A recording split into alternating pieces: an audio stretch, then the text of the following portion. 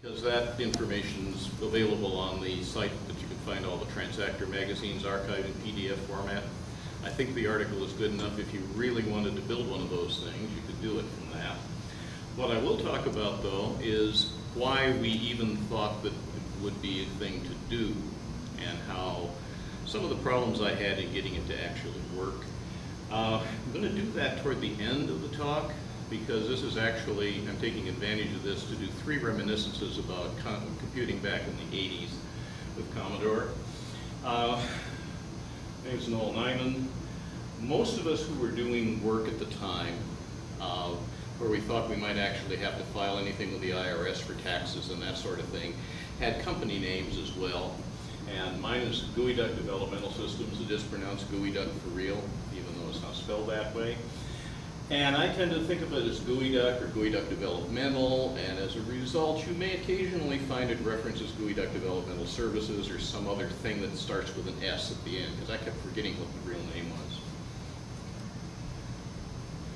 Okay, in 1983, Compute published an article by Joel Shepard, which he called Extra Instructions.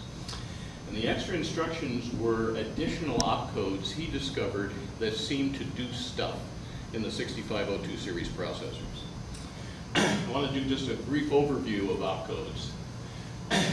A microprocessor is designed to do operations, stuff. Load the accumulator, transfer something from the accumulator to the X register, that kind of thing. Add, subtract.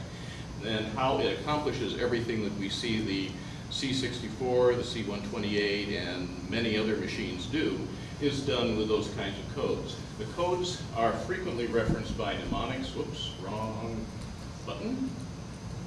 Oh, here we go.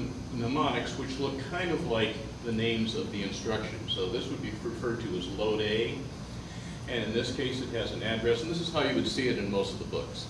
Some of the books list things together kind of like this, although they'll show a number of addressing options for each of the operations, and those each have their own mnemonic.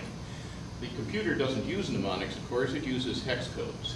And so what you would enter if you were entering directly into computer memory is the hex code AD. Many of the operations take operands. Some take 1, some take 2. This one happens to take 2. It's a absolute address instruction, which goes, we'll see in a minute how that works. Some of the operands, such as these over here, do not, some of the opcodes do not take operands. There are no op, which does nothing, but takes some machine cycles to do it, which can be useful. And the break command, which we will be using in some of our stuff. This is how you generally don't see the operations codes listed for the 6502 series. These are all of the codes listed in a matrix. Each of the rows shows the first or leftmost hex digit, so all of the codes that start with 0 are on this row. The columns show the rightmost hex digit, so all of the commands that end with 1 show up in this row. There are 151 defined or documented, and I prefer the documented, opcodes for the 6502 series processor. That's all the things that have white backgrounds. A lot of blue there. Those are undefined. And you notice none of the defined opcodes ends in a 3, a B, or an F, and only one ends in a 2. And if you look at across here, we can see some of our friends that we just introduced. For example, there are the load A, load X, and load Y. There's break. And down here somewhere is no op. Okay, so the question is, we've got these other codes. So we could enter a code such as 02. The processor is not supposed to recognize that. What Shepard's article pointed out is that in fact it does recognize many of these, at least the ones he tested, and some of them do interesting things, like they'll load the A register and the X register with the same value, for example. And you can see that there might be some value to that. So he did some testing, and we'll take a look at how you would test a documented opcode first. So this is load A from the absolute address. In memory, you would enter the AD for the load A opcode, and then the 2 hex digit address in low-high format, and then you want to put a 0 at the end, because if you don't put a 0 at the end, the processor will just keep doing stuff. And that's not what we want to do. We want to stop as soon as we get done with this and see did the right thing happen. So if the right thing happens, the processor will go to address 1603, finds the value D3, and sticks it in the accumulator. That's a documented opcode, works. Dr. Eugene Galander taught a class that I attended at the U of W in 1965. That dates me quite a bit. And there's 2 things I remember from that class. One of them is he liked to play with test formats. And I don't think he ever did the same test format twice for a class. And the test he gave us at one point was the most interesting and unusual multi-answer test that I have ever seen. And if you want, we can talk about that after the end of the program. But he did come up with this as well. Never let anyone keep you working from a problem you find interesting. I read the Shepard article and I said, this is way cool. Matter of fact, I did not even read the entire article before I was over at my Commodore 64 trying his tests. And to do the testing, let's cover just a little bit of types of software testing. You may be familiar with this. Over on the far right, we got white box testing, which I always thought should be called clear box testing because it means you can see the code. But people like white box, so we'll pretend that you can see through the white. And it means that you could see exactly what the computer was instructed to do, usually in a high-level language. If you're testing a microprocessor, though, most of us can't see the code. The code is implemented by transistors. The transistors are created by some kind of a mask or a template in a manufacturing process. We can't see that. We can't do white box testing on a regular processor. We can. There are people who can. We can. Gray box testing means you don't have access to the code, but you can see the specification. In other words, every function that's supposed to be done by this particular piece of software is something that's defined for you. So you can go and test the specification even if you can't see the code. That's exactly what we just did with load A absolute. We tested the specification because it's provided for us. Black box testing is testing where you don't have the specification. Generally, you know kind of what the thing is supposed to do. You know, I've got a word processor, I've got a game, I've got an old style adventure game, and some of those adventure games, you really didn't know what the heck to do. It said, you're in the middle of this, you got this happening, enter a command, and you had to guess what the heck that was. That would be kind of black box testing. Testing the undocumented opcodes is actually ultimate black box testing. And I first encountered this when I was getting electronics training from teachers who like to be particularly nasty. And they would hand you a black box like this. This one's got 5 switches, it's got a knob that turns, it's got 6 LEDs and 6 terminal posts. Don't let the screws fool you. They either glued the lid on, or those are fake screws, or sometimes if you managed to take the lid off, a siren would go off. Any of those was a fail. You were not to take this apart. Your job is to draw the schematic.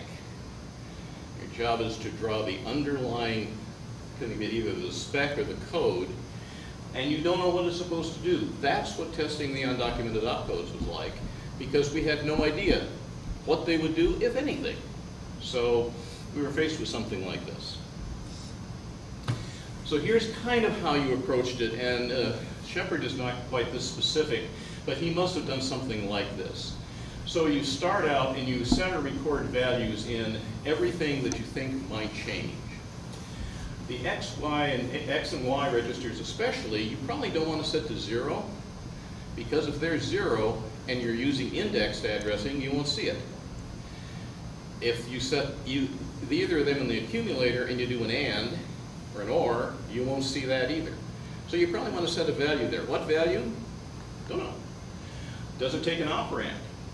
Might be a 0-page thing. Does it take 2 operands? Might be a address outside 0-page.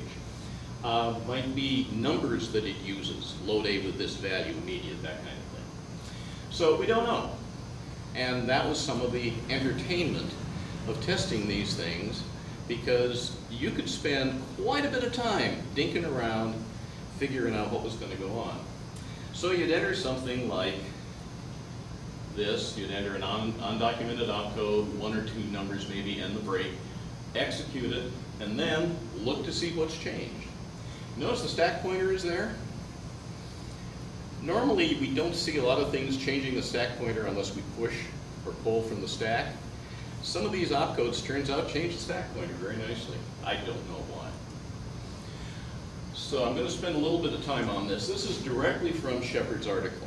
And he talked about all of this stuff, and this is toward the end, and he said there are these 2 exceptions, 9E and 9F. One of them ends with the X register, the other ends with the A register, the accumulator. And they both end with the number 4, the pound sign up here. The pound sign up here indicates this is an immediate value that comes from outer space or somewhere. And he says right here, the origin of 04 is unknown. Just out of curiosity, first of all, let's see what he's doing here. He's entering what he would enter in memory from a machine language monitor. These are the mnemonics. He made up a mnemonic for this 9E code. So he's loading X with the value in 0 page F6. I have no idea what that is. Then he's executing the undocumented opcodes, and he's using address 0304. Anybody recognize what 0304 might be? Anybody besides Ken? Back in the dark ages, there was a VIC-20, and before that there was the PET CBM. They had very little memory, and when you were trying to do any kind of sophisticated BASIC, you had to scrounge every last byte of memory that you could for your basic program. Then if you wanted to add machine code, you're in trouble because there's no place to do it. Well, there was one place, especially when you got to be able to use floppy disk drives instead of the data set, and that was what's called the take buffer.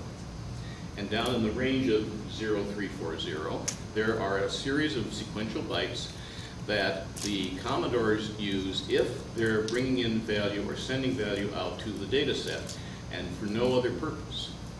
So if you weren't going to use tape, you had that area free to put your machine code. I suspect that Mr. Shepard learned on either the PET or the VIC-20. And so he was used to putting his machine code there, and that's why he picked that address. I didn't. I started Commodore with the Commodore 64. Lots of memory, lots of places to put stuff. So when I did my first test of his thing with the 04, I didn't get an AND with 04. I got an AND with a larger number. Don't remember what it was.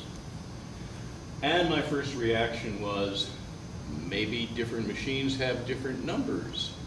That's interesting. Then I went back and replicated his test exactly, and I got 04. I said, you know, computers, microprocessors generally are not random. It's very hard to make one random. So this is coming from somewhere. A little experimentation showed me that what it's doing is taking the high byte of the address, or the page number, incrementing it, and using that as the AND value. Just as an added thing, a thing he doesn't show us in either of these is that he must have 0 in the Y register because it is an indexed Y addressing mode, not an absolute addressing mode.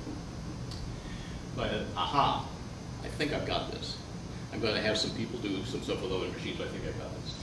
9F, however, and if you saw Ken's presentation yesterday, you may remember that when I did some documentation for the Swiftling cartridge for developers, I screwed up the documentation. I made it look prettier and didn't bother to test the pretty version before I sent it out. Take a look at this. We've got the same general notion here, but now he's loading an immediate value of 06, which is fine, and putting it in 0, 0, 0, 0. That's a real curious address to use, because it's not a free address. It's part of the system that the Commodore computers all use to decide what the I/O should be.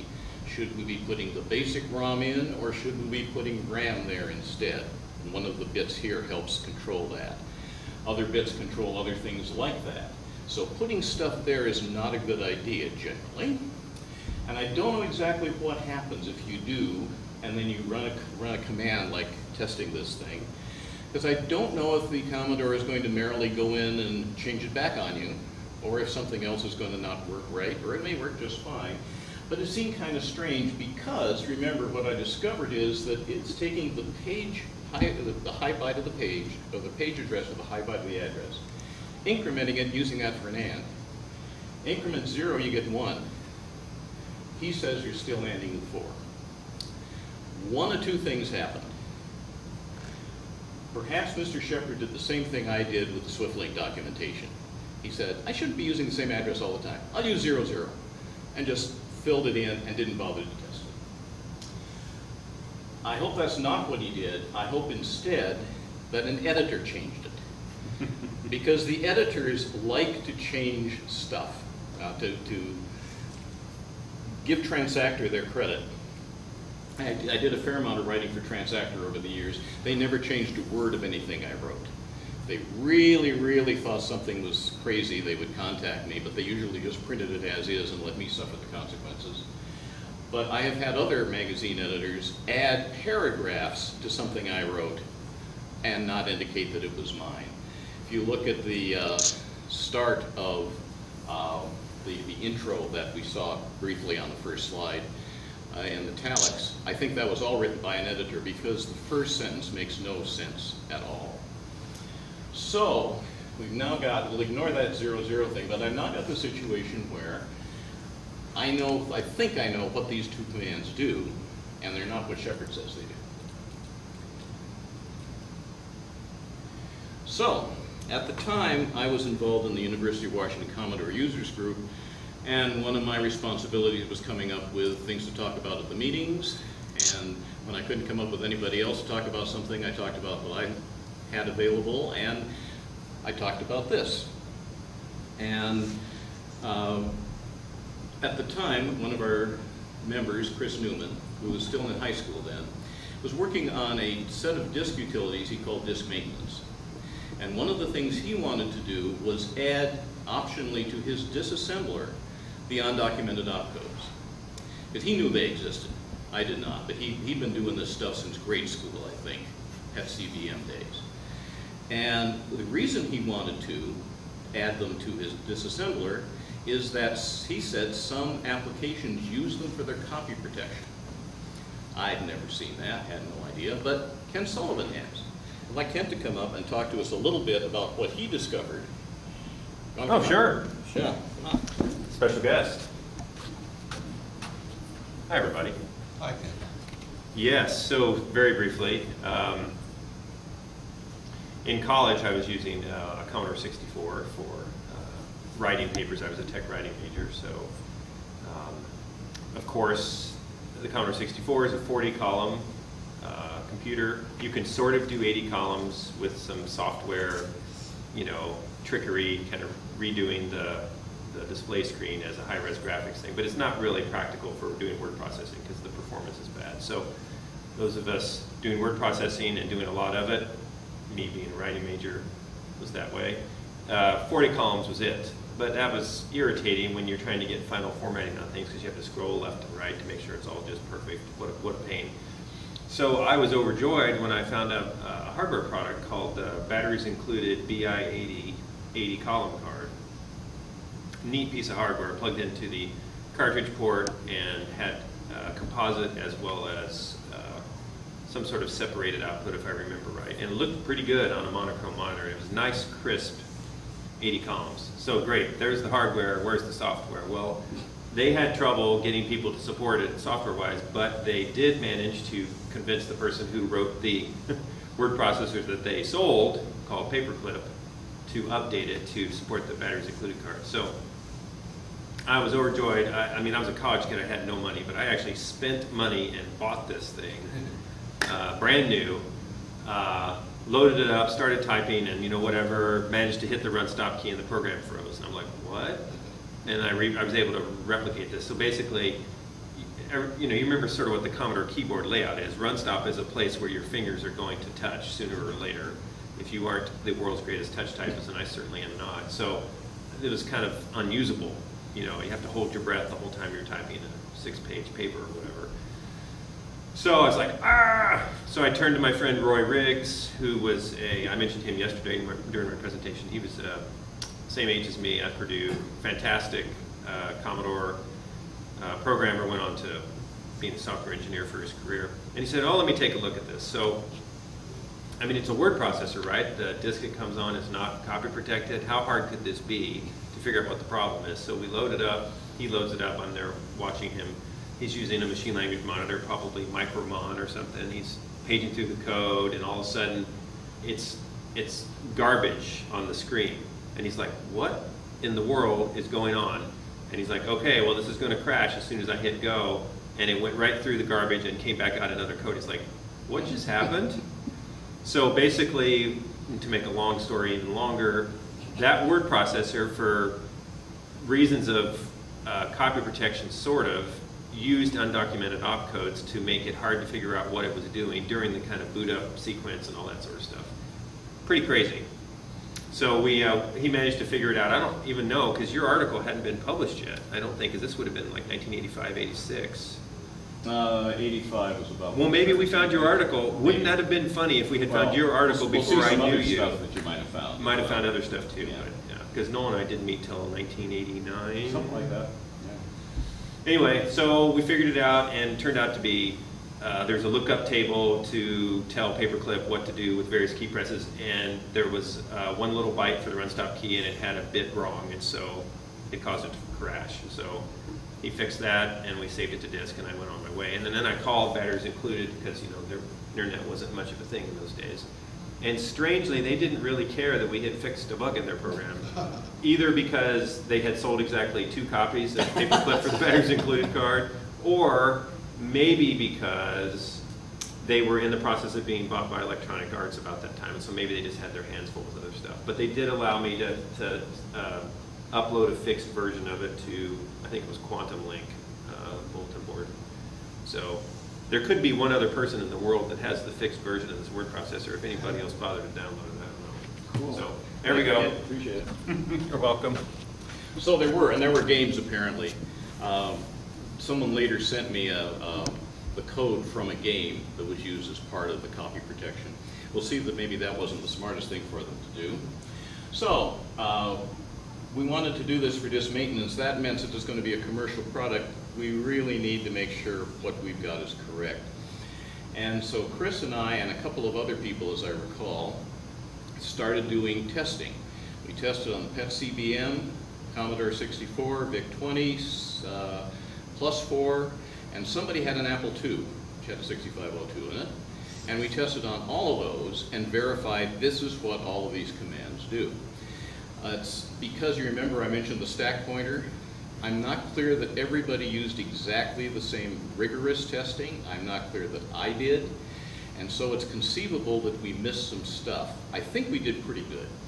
Anyway, we documented that, and along with the disk maintenance program, people got a chart that showed what the undocumented opcodes are, what we thought they would be. And did he make his own disassembler? And yes, he did. I He see. already had the disassembler. I see. And like everybody else, he came up, fortunately, he had to stay with 3-letter mnemonics, but they were never the same as anybody else's. So anyone who came up with mnemonics in this thing, they were virtually all different. So this gives me an opportunity to talk about the covers on Transactor magazine. By the way, the Transactor guy sent me this shirt some time back, and as you could maybe tell, I'm not going to fit into that shirt, so it belongs to Kent now. And are your kids still small enough to fit in there? I can't bring myself to wear a piece of history like that. Okay, cool. I think it's going to end up at the Living Computer Museum is what I think. Well, at one time, I thought that Byte magazine did the best covers in the computer world.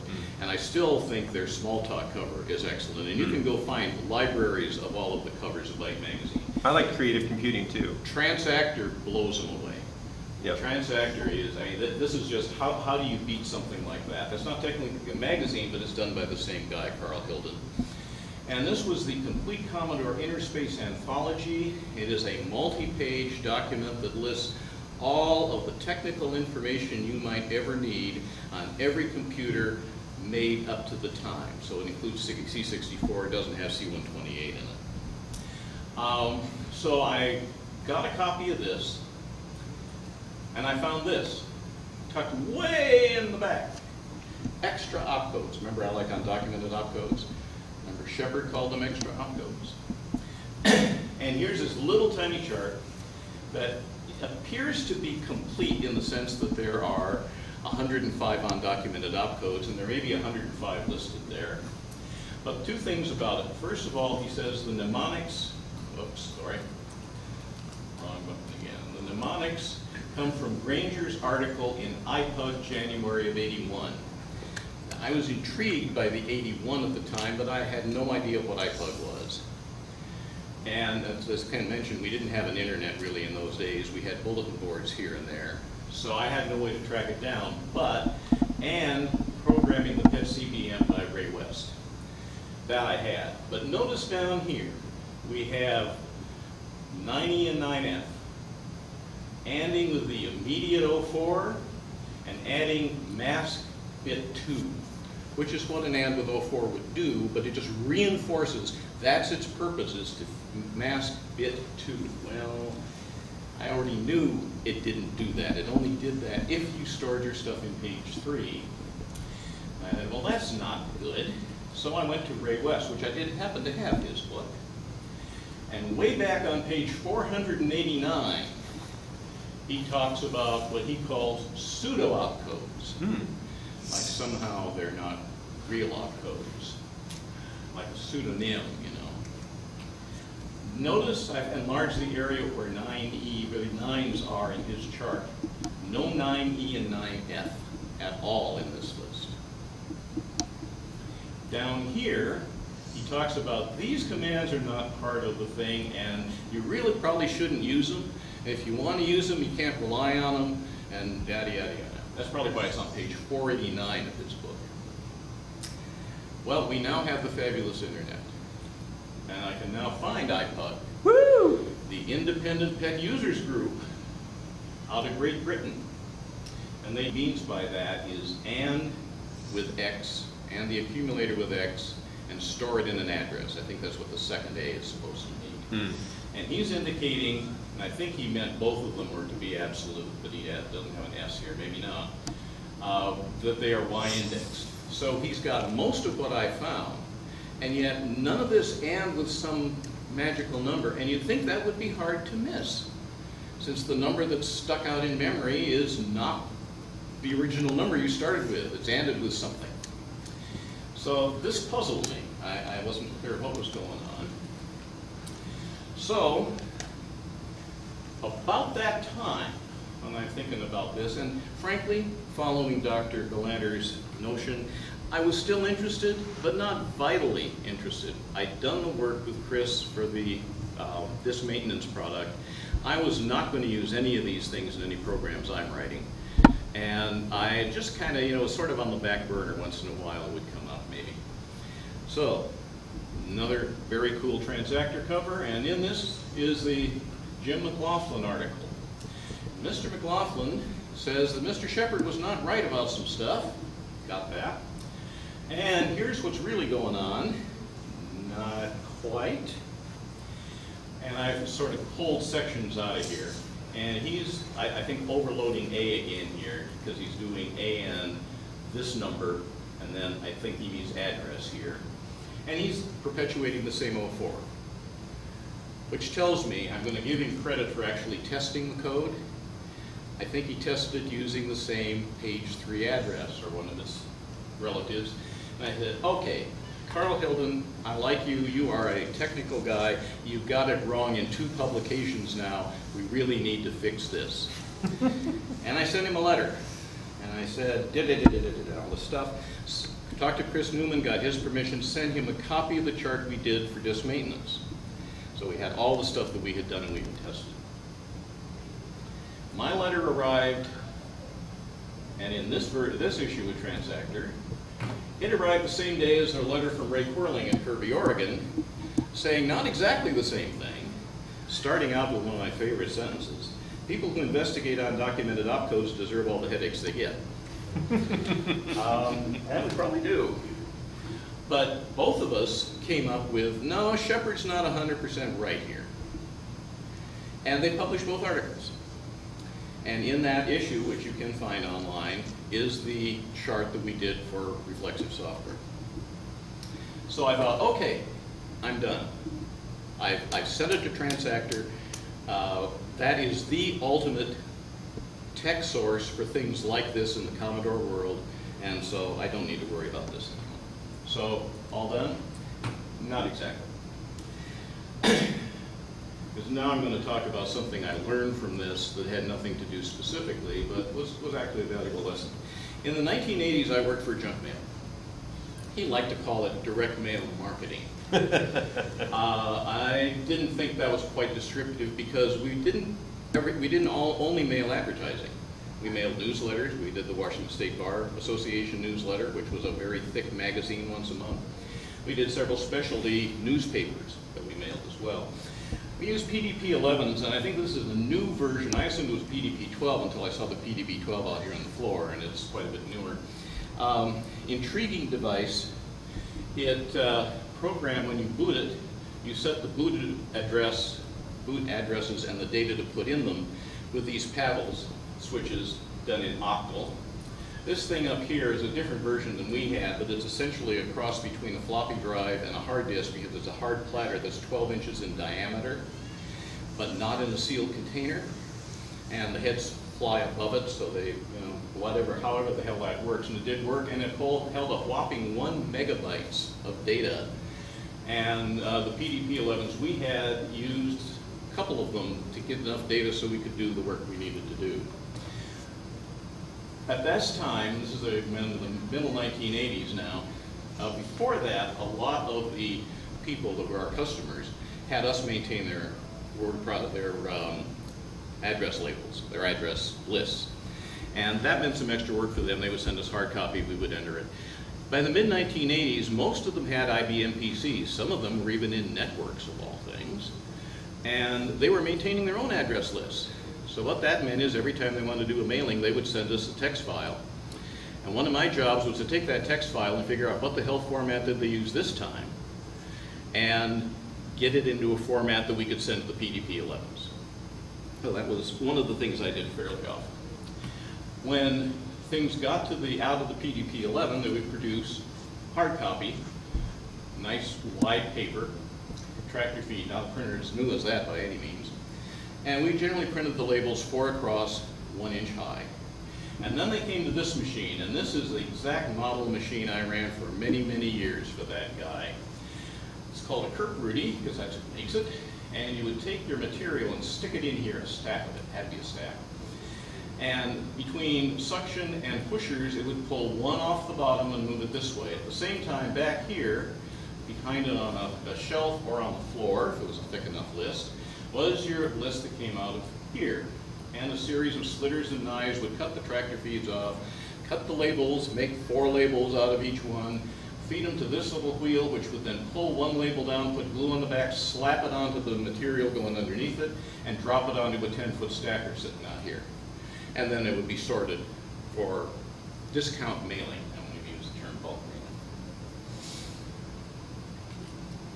One of the user group newsletters we sent out was for Apple. I have no idea the scope of this Apple user group, but it had to be at least the United States, might have even been global, because they had a big enough budget to have a real office in Kent, Washington, with real office staff. And when they wanted to print a newsletter, they sent it to a real printer who printed a magazine format and charged them real money to do that. And then they sent it to us to mail, and we charged them real money to mail it. Now, I'd never been involved with another user group where we came even close. We had trouble coming up with postage. Usually did the printing in somebody's boss's office free of charge at night, that kind of thing. So we had this thing, and again, about every month I had to call the office manager and say, okay, what format is this? Because they never sent the same format twice, so I knew her fairly well. And I also got to read the newsletter. And one day I'm reading the newsletter, and it mentioned something about 6502 machine code, because the Apple II used that. But wait a minute. These guys have a 6502. I wonder if any of them has done anything with opcodes. And so I called the office manager, who knows nothing about what opcodes are, but she put me in touch with an editor. And the editor says, you need to contact Bob Sanders-Cederloff. Bob Sanders-Cederloff was had been putting out, I don't know if he'd stopped at this point, a thing called the Apple assembly line, and he focused primarily on machine code for the 6502 and that general ilk. Probably moved on to Mac when that became available. This is volume 1, issue 6. He's now proud of the fact he's sending 300 copies. And notice the date over there underneath this picture, March of '81. Come back to that in a bit. This one includes the complete 6502. Oh, I was going to pass this around, by the way. Might as well do it now. This is my one piece of trivia from the junk mailer. I think that's from a mainframe that he bought, thinking he could use that instead of the PDP-11s. This is a magnetic core memory board. And it was used like we would use scratchpad RAM now. And if you look on Wikipedia, you can see examples and all sorts of the hardware that's necessary to support that. That can hold a whopping 128 bytes of memory. It has the advantage that it's static memory because those little cores get magnetized, and until you demagnetize them on purpose, they stay that way.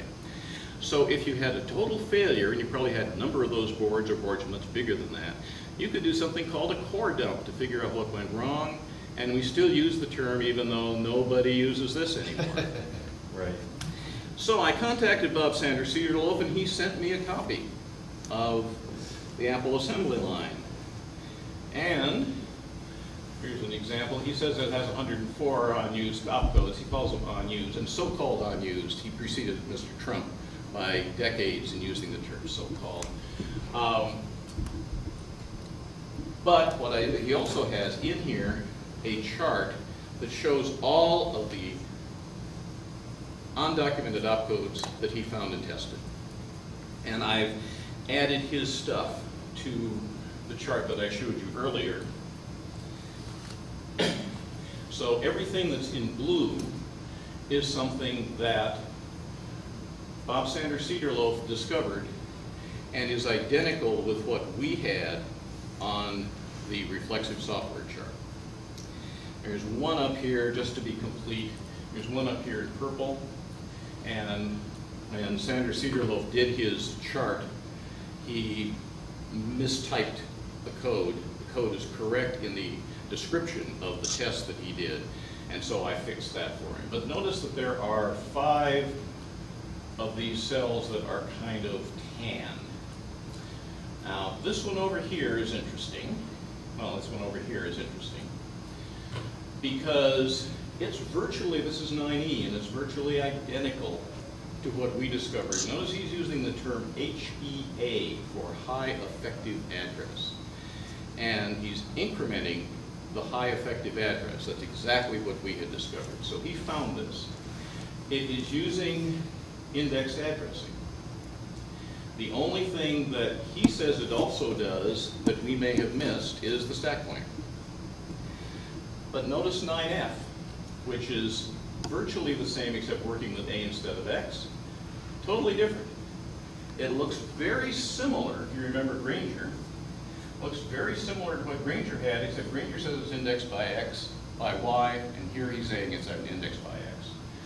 Plus, there's another HEA way down here that's nothing like what we discovered. So what does this mean? As a practical matter, I don't know what it means, but I can guess. And we'll get to that right toward the end here. So one of the things I was interested in doing is testing not only the MOS processors, which is everything we were testing in Commodore world, but Synertech and Rockwell, who licensed the 6502 templates and use for MOS and were producing them. Sanders-Cederloff's Apple II used a Synertech. He even identifies the date of manufacture and the version and says may not work the same on future versions. Well, I think he's right about that.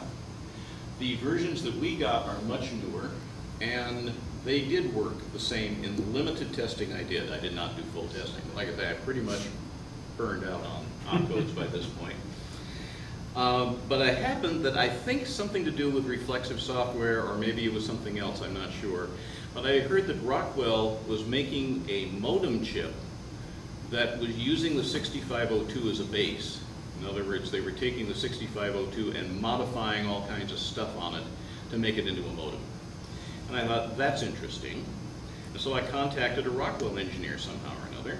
And he said, yeah, we're doing that. We talked about that a bit. And I said, you know, we've done a bunch of work with opcodes, undocumented opcodes. Does the modem use those? And he said, well, no. He says, here's the thing. And I mentioned, I was also looking for Rockwell and Synertech chips. He says, the thing is, we license that stuff from MOS. So because we license it, we can't change anything. We have to do it exactly the way they do it. But the modem chip is not the same deal. And so we went in and made no ops out of all of those. So if you try to do anything, nothing's going to happen. It's just going to go past them. Well, that got me to thinking as I was preparing this presentation. I wonder if MOS, which does have the reputation for changing their stuff, especially early on, I wonder if the chips they were making back in '81, probably 1980, that Granger worked with and that Sanders Cedarloaf worked with, had differences in them that made those opcodes that we found not work the same way.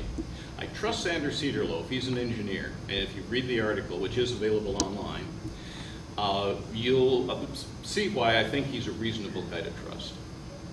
So I suspect he and Granger were seeing different behaviors in 9E and 9F. I suspect that MOS changed the chips, and if in fact the Rockwell and Synertech follow the same things, I suspect that that's because they had to, because they license it. And when MOS makes a change, you got to make the change too. Now the thing that I learned from this, which is not quite anything about opcodes, is that in the late 1980s, it occurred to me that the Apple people use 6502 processors. And why the heck? Most of the Commodore folks I dealt with were very Commodore specific. We had Commodore logo stuff, and we only had Commodore machines, and we didn't waste any time with Atari because they were game machines and Apple were too expensive and all of this stuff. And I wonder if what I would have known about Commodore if I had gone and sat in Apple computer group meetings, sat in the back and didn't look like a Commodore guy and just kind of listened. And it was a lesson I learned much too late, and now it probably doesn't apply because we got the fabulous internet. And you do a search, and you're going to find Sanders Cedarloaf as well as everything. If you do a good search, you'll find Sanders Cedarloaf as well as everything about Commodore. Now for something completely different. In 1986, summer of 1986, the first C128s appeared in the local dealer stores, and I actually got my hands on them. And I got to play with it. It had, especially that 80 column that Kent worked really hard to get on his C64. It was right there, and by golly, that was cool. That was neat. But one of the things I discovered, and again, I like getting into the guts of these things, the late and sadly missed Jim Butterfield wrote a number of articles in Transactor and some other places, and he talked about the 80 column video. He talked about the video memory, actually, both 80 and 40 share. And that the address chip, which addresses all the video, could address the full 64K of screen RAM.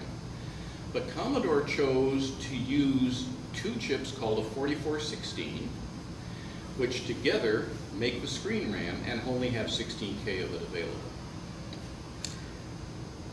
And somewhere, I can't find it in Butterfield's, but somewhere I discovered that there is supposedly a chip called a 4464. And the 4464 is pin for pin compatible with the 4416, but has 64K of RAM, which the existing address chip can address. And I said, this is cool. I need to do something with that. So I called Almac Strom, which no longer exists. At the time, they were in this building, which is just off I-90 up in Bellevue. And they sold wholesale. They sold chips wholesale to people who make things with chips. But way back here, there were warehouses in the back here, and way back here, one of these doors was an entrance into the warehouse. And there was a counter there, and they were nice enough to sell you retail single quantities if you wanted to buy retail from the warehouse guy. And I said, do you have 4464s? And he said, yes, we do. And I said, hold 2 of them. I will come get them. And I was working for the junk mailer down in the South End, and I had to drive up through Bellevue to get to my apartment in Redmond. And so I stopped at Elmax Strom, got there before he closed, and I was expecting that he was going to bring me a couple of chips that are about like that, because they're 18-pin DIP chips. What I got instead was a couple of chips that looked like that. And I said, those aren't going to fit on the circuit board. What the heck is this? So he pulled the spec, and to pull the spec in those days, you went to a filing cabinet and pulled out the drawer and pulled out a piece of paper and gave it to me. And he said, why is that not what you're expecting? And I said, well, well, let me see what I can find out. So he went off to do whatever it is he does, and I'm reading the spec sheet. And what this big chip, which said 4464 on it, big as life. What that big chip is an 8 by 8K SRAM, static RAM. Right? 8 by 8K, that's the size of a small Commodore cartridge. 2 of them are the size of a big Commodore cartridge. And I'm looking at the spec sheet, and the current drain to retain the memory is so low that the battery should last months to hold that information. And I said, you know, I could make a RAM cartridge out of this thing. I think I could. Meantime, he comes back with something that looks like this. Numbers have nothing to do with 4464. And if you read the article that I'll talk about later briefly, you'll see what numbers I came up with. But I said, I'll take all 4 of them. So to replace these, you've got to remove the existing 4416s from the Commodore 128. And it's a double-sided board. And I did not feel competent to do that desoldering. So I contacted the tech who works for one of the dealers, and we made a deal. I bought 2 more of the memory chips, went up there after hours, split a pizza. He unsoldered my chips. I think he put sockets in mine. And we installed the replacements, and then he did his board. And together we worked on the thing, and we actually got 64 memory. We could do multiple screens, or we could stick stuff in that extra 48K.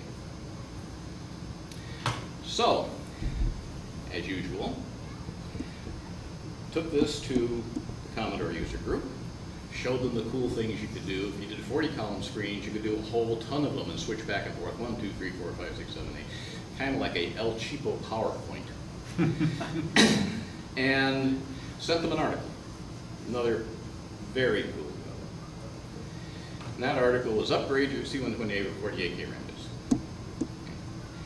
At the same time I mentioned, and I got a couple of these, and I think I can make a cartridge out of these things.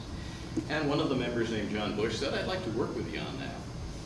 So, we now finally come to the RAM cartridge. And so I think he came over to my apartment on a Saturday, and we had a board that plugged in to the user port.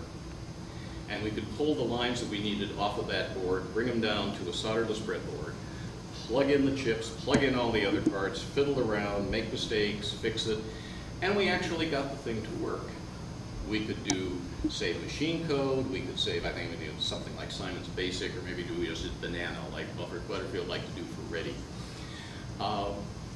It seemed to work pretty well. So, okay, this is cool.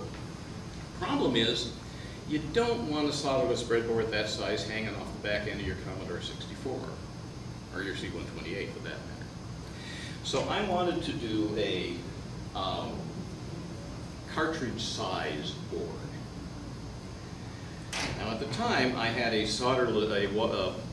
wire wrap system that I wish I still had.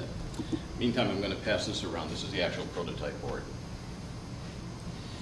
And that wire wrap system used a roll of enamel wire sat on the top of the tool. And you stuck the tool down on top of a post, twisted it around, and in the twisting process, a knife took the enamel off the inside, so it made electrical contact, but left all the rest of the enamel in place. So it still stayed insulated.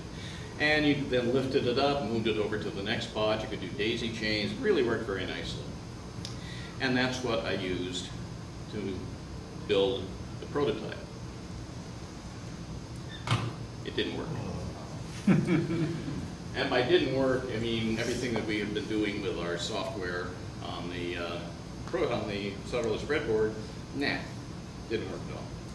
I figured, okay, I zapped the CMOS chips because those static RAMs are CMOS. CMOS is very sensitive to static. At least they always said so. I never had much problem until now. So I went to called Almac Strom, said I need 2 more of those. Drove up, couldn't get out of work quite as early.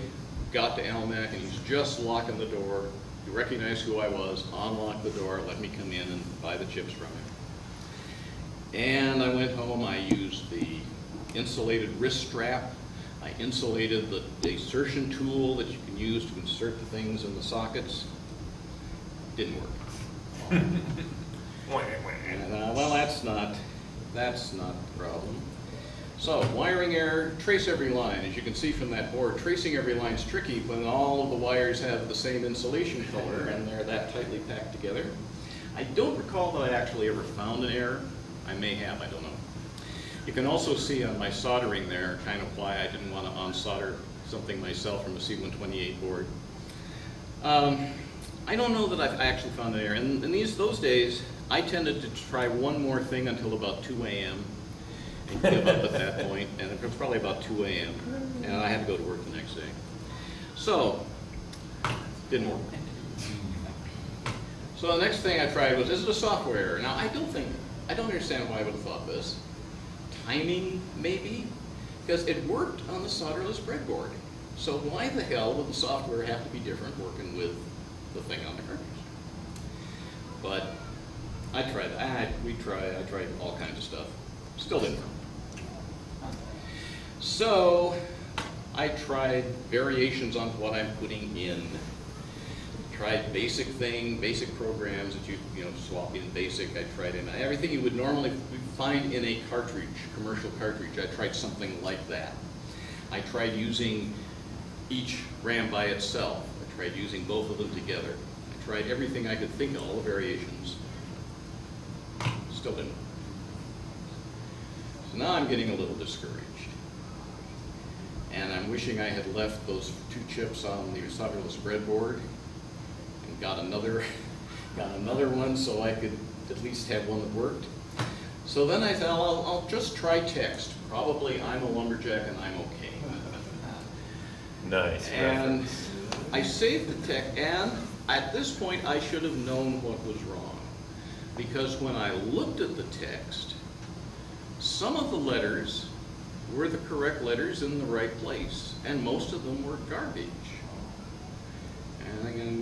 But I didn't make the connection until I pulled that board out of the computer for the 500th time, and my finger touched one of those terminals that goes to the user port lines, and it moved. And I realized what I had done is soldered those pins in to make the connections, and then took a wire wrap tool and twisted on those pins to make the connection there, and broke the solder joints, interfered with the solder joints, and some of them are floating high and who knows when. And okay, so what I learned from that is do not wire wrap soldered connections unless you're ready to do what you see my sloppy soldering has done, and that is solder the connections again when you're done. And then it worked, and life is good. And the last time I used that cartridge, which was 30 years ago, it still worked. The battery's dead by now, I think. Was that Walt Mossberg? Who were you showing in your pictures? Oh, you don't think that's me? It could be you. It could have been, yeah. Richard Attenborough. It's actually Richard Attenborough. Yeah. I think now I look more like, I forget who that is. The guy who did Blackbeard, anyway. John Malkovich. Anyway, so I wrote another article.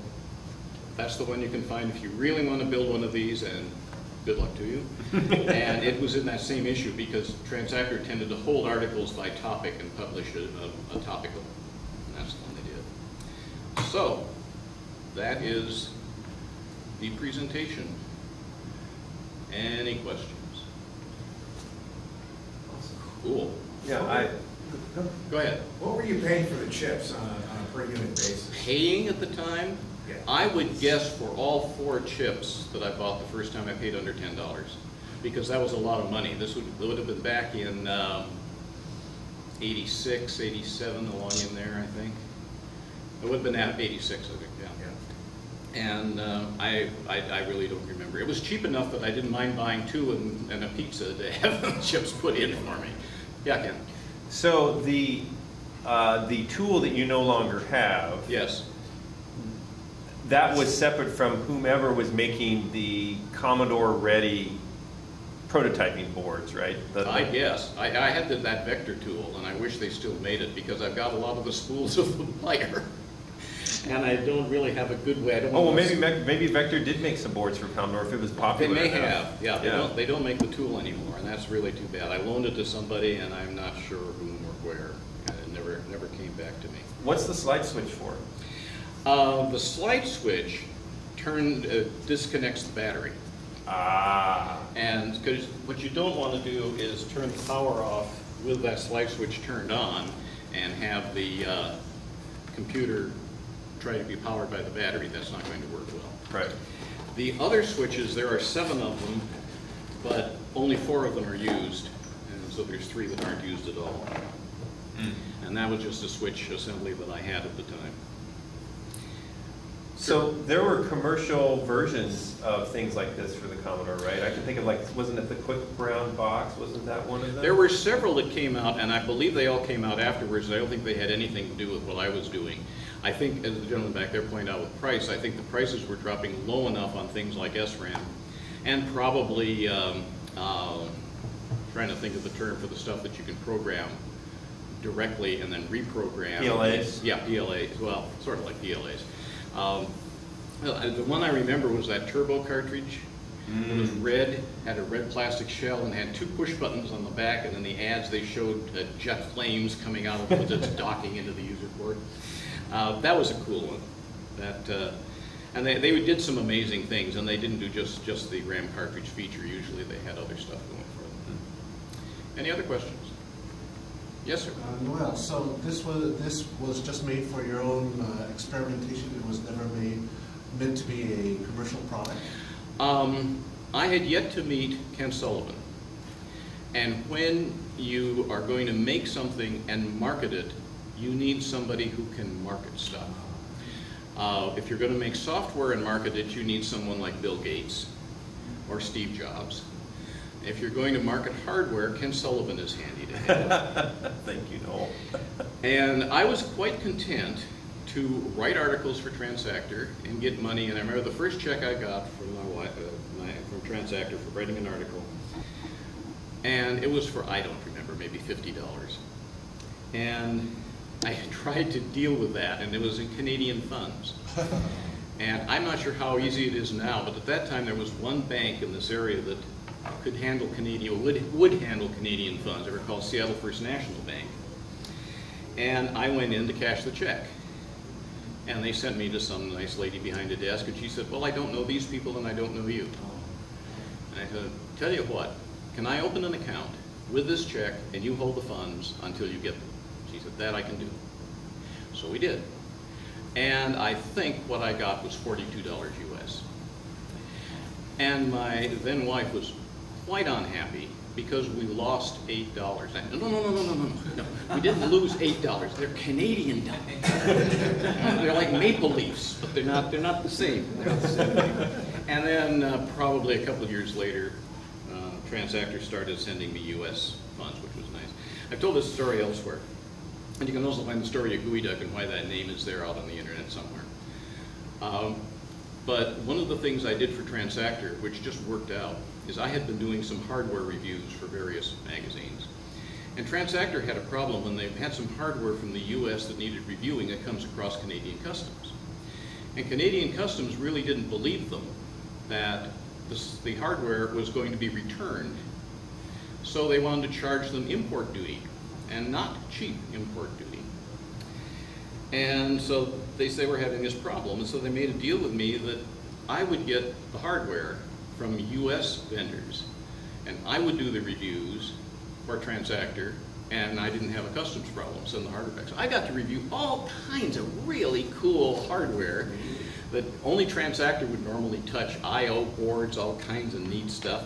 Didn't have to buy any. That was fun. I got paid for it. Not a huge amount, but I was always, that was kind of, I was content to write stuff and get paid for that. And if I had known Kent, God help us, we might have started manufacturing some of this stuff, and I don't know how I that have. worked Who out. knows? Who knows? That's right. Okay, no more questions? Thank you for your Thank attention. you. Appreciate it.